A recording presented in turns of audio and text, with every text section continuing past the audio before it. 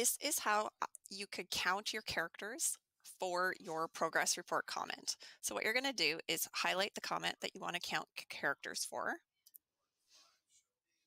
And then if you can't remember the keyboard extension, I always just type count words, and I see that it's Control-Shift-C. So you can press Control-Shift-C or just click right here.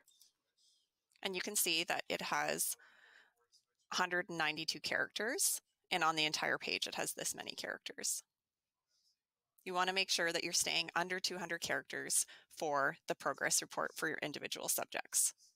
Thank you for listening.